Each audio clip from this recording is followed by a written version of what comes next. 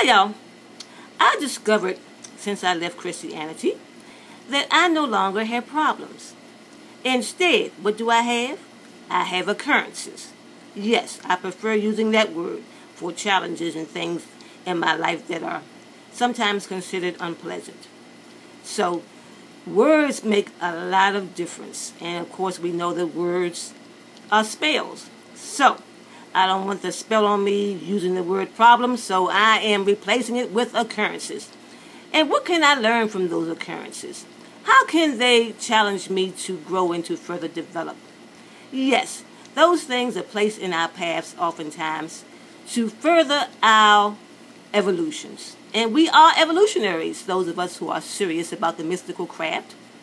So, that is more encouraging and reassuring to consider things as occurrences as opposed to problems. Now, the other day I watched this video with Bobby Hemmett in it, and he said something that struck me quite strongly. And that was that one day he had a cold, and he looked in his cabinets and so forth and didn't find anything that was going to resolve his cold matter. So he said he went into the refrigerator and there was a peach soda.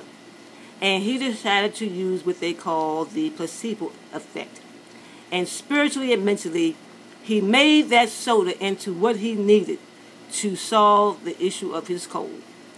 And when he did that, the soda did precisely what was needed to rid him of his cold symptoms. So, we can definitely use magic and mystical means to alter what occurs in the physical. Another example is organic foods. Now, organic foods are not the have-all and be-all as far as healthy living because they themselves have some issues as well. However, I believe that overall, for the most part, they are healthier than the standard food fare. But there are some people who cannot afford regular purchases of organic foods. So, being in the mystical arena, you can decide that the food that you purchase is going to be organic for you, for your system. When you digest it and swallow it, magically it is organic and healthy. In fact, you can even reach levels where anything you eat is healthy for you, regardless of the labels. However, I would not advise people to just be foolish and go out there and pig out on McDonald's and Checkers and Popeyes and stuff yourselves with junk food and donuts and say, okay, magically this food is healthy for me. That's just plain stupid. But overall, sensible people get the drift of how to do it.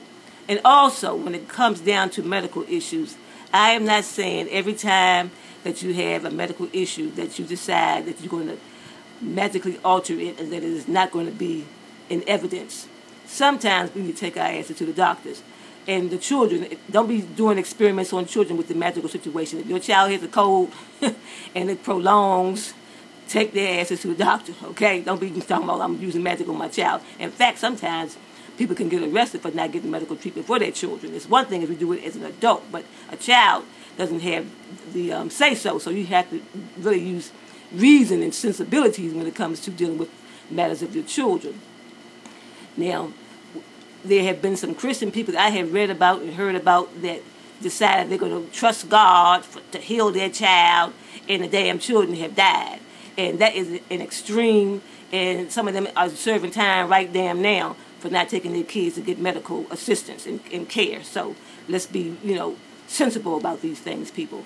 But overall, there are things that we can alter in the physical world that we don't have to go to the medical professionals for assistance, because I've done it myself with some physical ailments I've had. I have used magic, crystals, and so forth, and meditation, and whatever the symptoms were, they dissipated.